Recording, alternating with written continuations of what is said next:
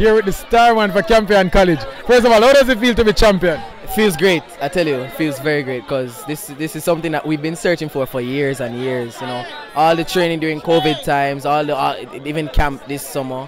You know, it's just we've just worked for it, and that's it. You know, and going into the season, many people thought, you know, Campion, regular Campion, you know, they're gonna come last, but we've shown people that Campion actually has some great footballers. All right, and before we come to your personal performance, speak to me about the team. What were you guys trying to do today, tactically, you know, to overcome St. George's College? Well, it was just about, before the red card, it was just about, you know, getting wide, you know, spraying the football wide, you know, and breaking the line, because we noticed that their wing backs are also very wide and are marking us wingers, what's the word, man to man. So there was a lot of space between them and the centre backs, and it was just getting that through ball, you know, being able to switch the ball as soon as you get the ball from other side, switch, you know, that was their real vulnerability for most Jamaican teams. So that's really what our game plan has been. All right, and you're number 20, you know, he was killing them. He was probably the best Campion player on the pitch today, but then he lost his head for a second and got that red card. What was going through your head when you realized that you guys would have been 10 man down for the rest of the game? I mean, first thing that went through my head is like, it's impossible. I don't know, but you know, it's just about, I changed my mind, and you know, it's still possible, and that was proven today. Actually, it was still possible. You know, it's all about, you know, it was a mistake, and we all make mistakes. It's just about forgiving him and like going on. And although he cannot be there with us, let's do it for him. Let's do it for everybody at Campion. All right, and on your personal performance now, what did you think that you offered to your team today? I think at the beginning it was much of breaking the line, you know, making that through ball run. You know, what I've been doing for the whole season really, and it's been working.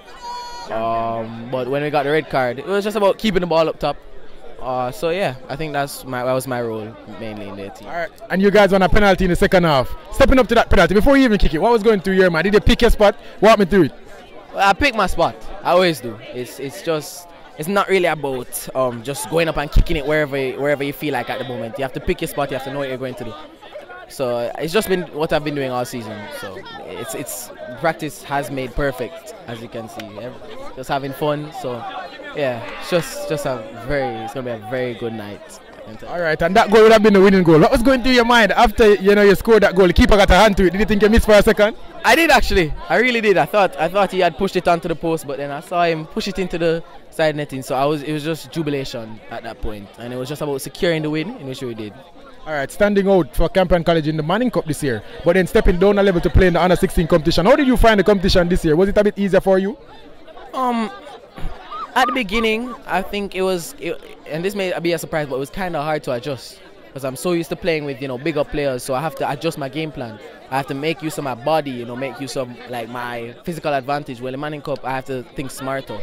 So sometimes I was playing a bit too fast when I can just calm down, but I just adjusted throughout the season, and yeah. All right, and how will you guys celebrate this win? Definitely. I don't even know. We'll just see how the night goes. You know, it's just about celebrating. But as you know, there's still a final to go ahead and win, the All-Island final. So it's just about celebrating tonight, and then tomorrow we're back on the grind to win that final. Thank you, guys, and congrats. Thank you. Good game.